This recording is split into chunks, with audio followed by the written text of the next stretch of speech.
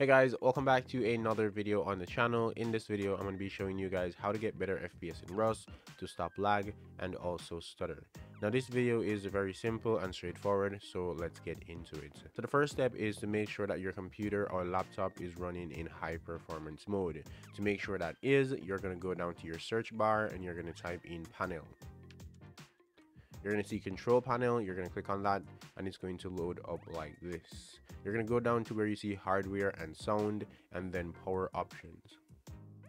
Once you're here, you're going to make sure that you have high performance selected. If you don't see the option, go ahead and create a power plan, name it what you want, like right here, and then go ahead and click high performance. Click next, and you will be able to create that power plan.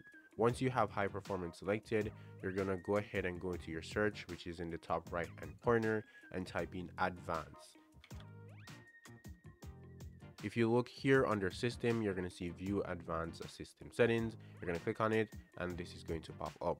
You're going to go down to the performance part, go to settings, and then you're going to adjust for best performance. You're going to click on it. Everything's going to be checked off. You're going to check on the show thumbnail instead of icons and also smooth edges off screen fonts. You're going to click apply and then OK. So that is step 1 done. Now we're going to move on to step 2. Step 2 is optimizing our GPU. I'm using AMD, so I'm going to be showing you guys the AMD settings. So you're going to right click on your desktop and go to your AMD software. Once you're in your AMD software, you're going to go under the tab that says gaming. You're going to go down to graphics.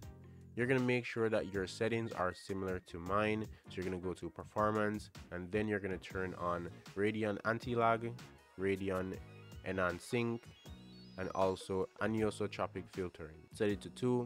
Then you're going to go under display. Again, you're going to make sure that you have the same settings. Oh, I have them. Then performance, tuning.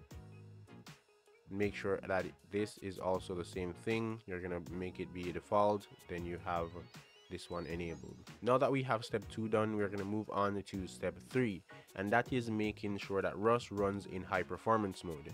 To do that, what you need to do is go down to your search and you're going to type in graphics. You're going to see graphics settings. You're going to click on it and this is going to open up.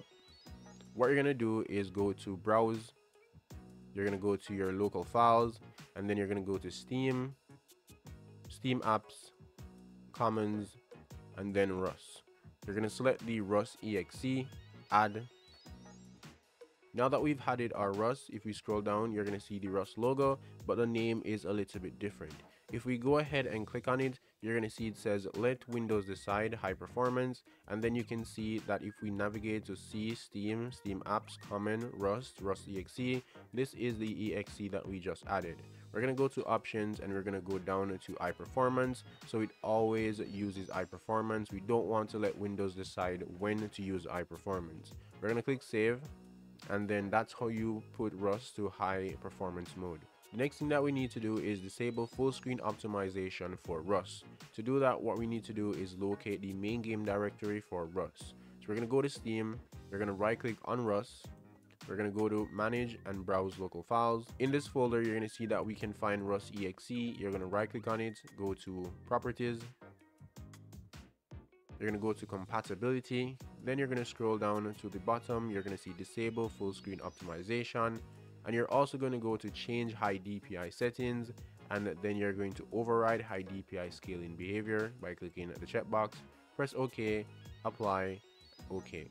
Now the final step that we're going to be doing before we go into the game is setting launch options for Rust. So we're going to go back to Steam, we're going to right click on Rust, go to properties, and then you're going to see launch options right here. I'm going to have the launch options in the description of the video, so you're going to edit it so that it matches your system. So you're going to copy the launch options from the description and you're going to paste it into here. You're going to see a line of code.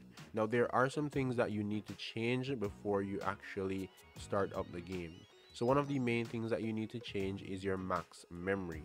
I'm going to leave on screen right now, depending on the memory that you have, how much memory you should put in this area. For me, I have 32 gigs, so what I'm going to do is remove the 14,000 and I'm going to put it up to 30,000.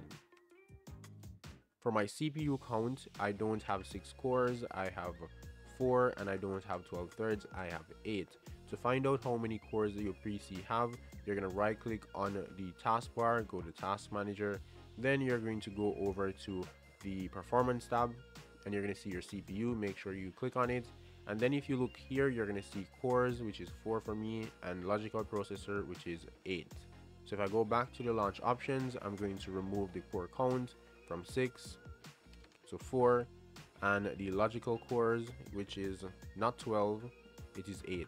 You guys should do the same for your PC to get the best out of the launch options. You're then going to go ahead and press close, and we're going to now launch Rust. Once you're inside of Rust, you're going to go down to your graphical settings, and you're going to set it exactly how I have it. So you're going to go ahead and make sure that your setting is the same as mine. This is going to give you the best quality and the best performance possible.